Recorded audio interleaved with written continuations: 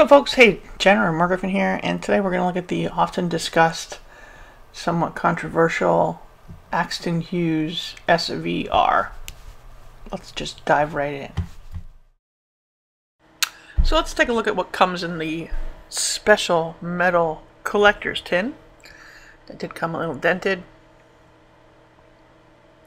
Got some logo strangeness on the top. Pull the cap off. Inside there is a black plastic tube. Come out. There we go. Not very thick metal. SVR. And inside we have our mod. Instruction manual. Oh, helps if we do it right side up. Charger, mod, batteries, everything that comes with it. 2 cardos, trip tip, bottle. Let's take a closer look. So here's the logo stuff on the top. 2011 project, inhibition for mission, yourself, your family, other people, nature. Not quite sure what that's for. It's sort of odd. Instruction manual, pretty standard stuff. 8.5, 11 page, double-sided. Lots of type, tells you how to use it. I think we can figure those bits out.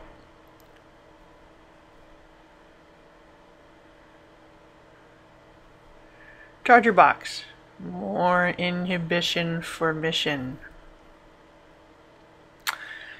USB to USB mini cable.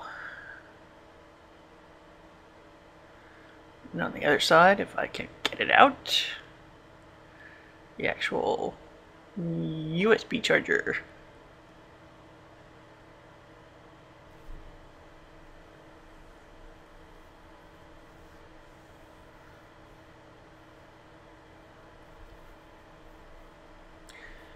Charger for 16650 and the 16340 batteries. Does not come with a wall charger, so you need to plug it into your computer or other items. And just a standard USB mini connection on the cable.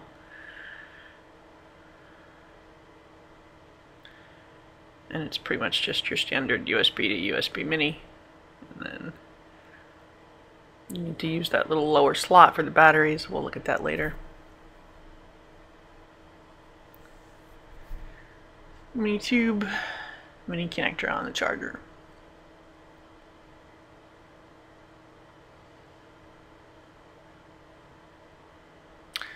And what's in the box? These are the Mark II cartomizers from Akston-Hughes.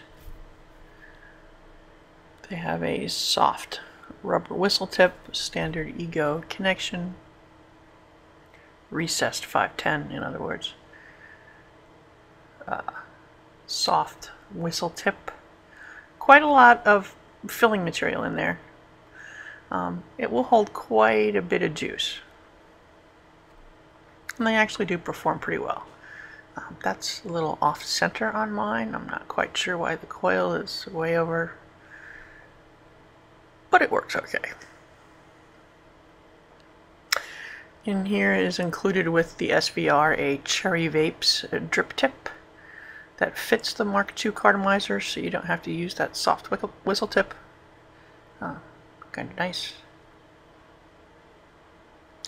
Little bottle, I guess to refill your cardos. And then our 2 16340 batteries.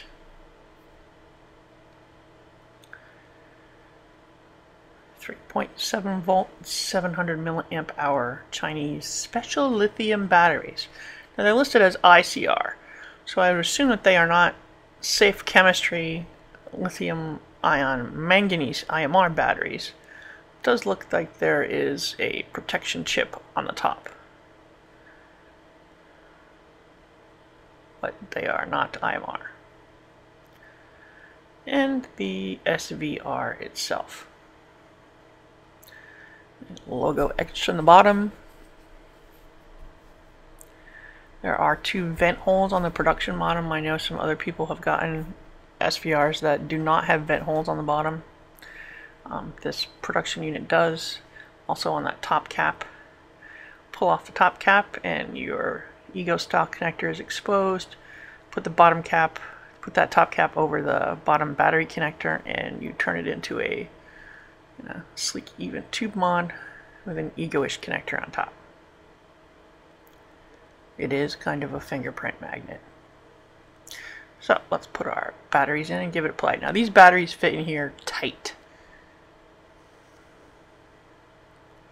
Nice sealed top. In fact, I've put other like AW LifePos in there, and the little AW sticker on them almost gets pulled off by the edge of the tube. Fairly solid metal, not super heavy, but it feels quite solid enough. I wouldn't try running a car over it, but it's pretty sleek.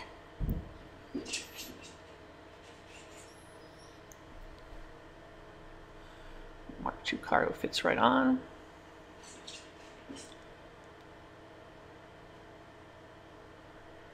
Now, not everything I've found fits over that because it is angled. It's not quite an Ego connector because it doesn't have the outside threading for the outside. It only has the 510 part. So let's take a look at this again. Vent holes. Got them in the production model. So if yours doesn't have them, maybe you can get another model. And you can screw this back on the top. Now I've noticed that when you don't come at this perfectly straight, you have a hard time screwing that top on, and it can be a little squeaky. So the first thing I did was sort of grease it up. That's what she said. But if you come at it not straight at all, and I have this problem sometimes when I'm, heading back to work and I'm just been on a break and I'm trying to get that top on so I can put it in my pocket. If you don't come at it perfectly straight, it doesn't screw on very well. Anyway, I like to keep it on the bottom here so that that's all one uniform size. Then you can still see those threads on the top, but they don't stand out a whole lot. Now the button, that's in the middle setting, which is 4.5 volts. Hit it 3 times, goes to red. 5 volts, 3 times again, drops back to the 4-point-ish volt range. Now you can turn the unit off, and you'll notice me taking the cartomizer off here for a good reason. Push. You have to hold that button down for a very long time to get the unit to flash and shut off. So you really don't want to fire your cartomizer or atomizer that long. It flashes a few times and then the unit will be off, and pushing the button will not fire it. See? No fire. Now you hit it a couple times, bump, bump, bump, and it will turn itself back on. But yeah, take your stuff off before you hold the button down for that long. Now, I went and got this spiffy oscillator because I figured, we're going to talk about pulse width modulation. And I will when we get to the review part. But I have this little connector on the top that's pulling the positive and ground leads off or making the positive connection so I can read the flow of voltage and other stuff through the unit. And when I push the button on the mod, you can see the wave, which is up and down really fast. So in other words, the unit is turning itself on and off faster than you can notice. We'll talk about that more in a bit. My last set of commentary is it's hard to keep the batteries down in this little section of this little charger. I mean, it is kind of a cheap little charger. Most mods don't come with batteries and a charger, so I suppose having one at all is a plus. But you really have to be a little careful getting those batteries down into that lower section that does the 16340. I put one in and the green light will go off indicating it's charging, but you really kind of got to be careful about getting them in there all the way so that it's hitting both the metal piece on the top and the spring on the bottom, and the red light will go out and the green light will come on when they are charged. Now, it's light, doesn't have a wall socket, so you got to plug it into your computer, but I suppose being light and compact, it's a nice travel unit. So, pluses and minuses. So that's a close-up look at the SVR. Negative points. This is probably one of the chintziest chargers I've seen, but most mods don't come with chargers, and as a bonus, I suppose I might take this instead of my Ultrafire. on a trip, and I have been taking it into the office and just plugging it into the computer there. So I suppose being light and cheap sometimes has its advantages. I expected not to like this. Now, I'm not sure what I do. I have plenty of mods that are infinitely variable in voltage so that I can fine tune it, you know, by point or by wattage or by wheel to get it just where I want it. I'm not limited to just 3 different settings, and I can't vary from that at all. I'm not a big ego person, so I don't really need an ego connector, and frankly, when you stick a regular atomizer on here, you know, unless you're, I suppose, using a drip shield or something, that might look a little funky as a connector. You know, but it'll work with any 510 device. It just, you know, looks a little odder, but that's a nitpick. It is fairly solid feeling, and I think that's what I like about it. In thickness of the body and weight, it's kind of pretty similar to the Buzz Pro or the Infinity Pro, although that's a little longer. It's just machined well. It's solid enough. It's not overly solid. You know, it was under $100. I may think that, you know, for just a multi, when I can get a Lava Tube or the Lava Tube Mini or some of those other mods at $80, this might be a little overpriced for what it is, but it's not bad. I've mostly been using it with these Vision cartomizers, which I really love for some odd reason. But the Mark IIs that come with it are pretty good. They're pretty comparable to a dual coil cartomizer, although they hold a little more liquid because they're a little wider with that ego connector on the bottom, and it comes with that nice Cherry Vapes tip. I do these at the yellow setting, however.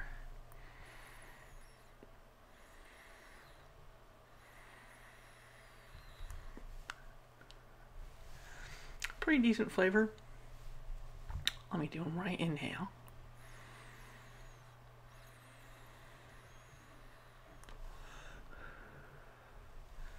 Not bad vapor. Pretty decent flavor. A little more muted than the Vision to me because it does have the filler material in there. But those are pretty decent cartomizers.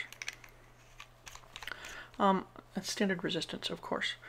Now on this, I want to go back to green, because green seems to be plenty enough, the lowest setting for these Vision cartomizers.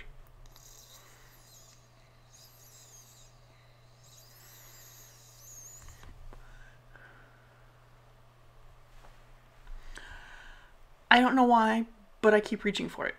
And it's been really convenient because I've been going into the office a lot more the past couple weeks to just stick this in a pocket. It's light, it's fairly solid, it looks attractive when other people see it.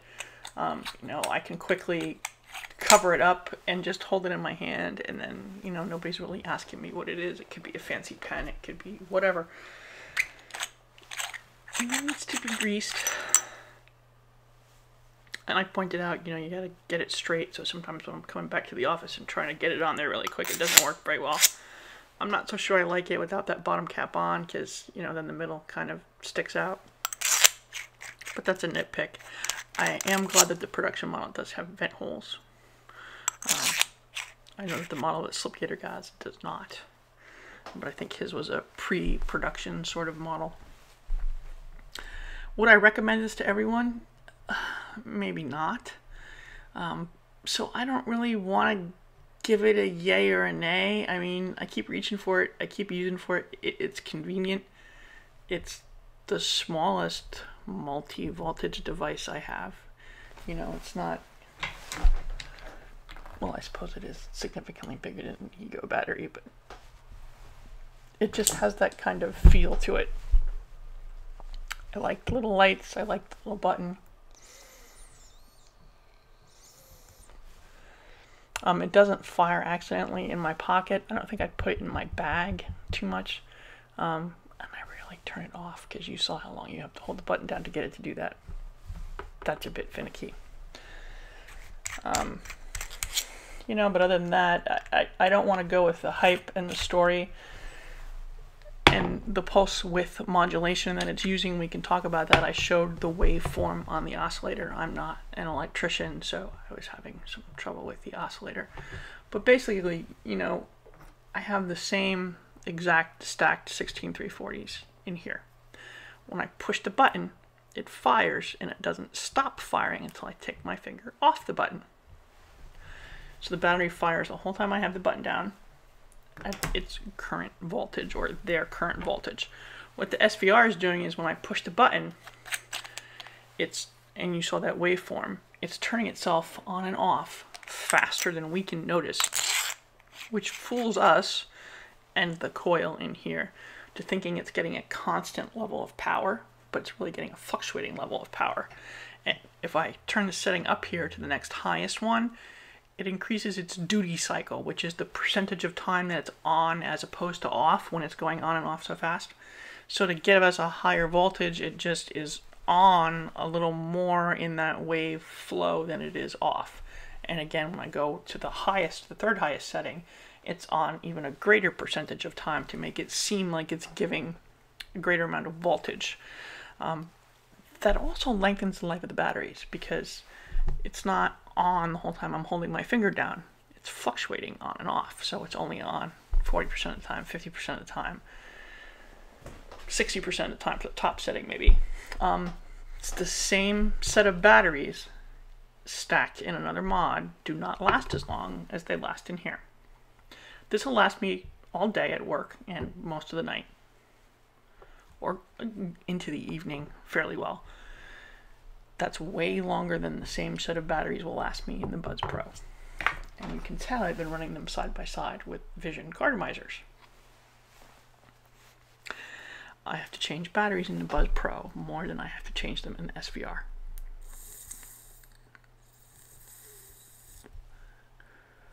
To run the same kind of cartomizer at roughly the same voltage. But this is not new. We have had pulse width modulation in the Egos since they came out. That's why regular voltage meters don't work on these, because they're turning the power off really fast and they don't know how to read that. That's not the only mod that does that. The VAPR Life, the Joker, well, I mean not the Joker, but the Diamante, the Pearl, and some of their other mods do pulse width modulation, lengthens the battery life. There are other devices out there that do that. So that's not new. So let's not get into the controversy of that. They didn't invent it.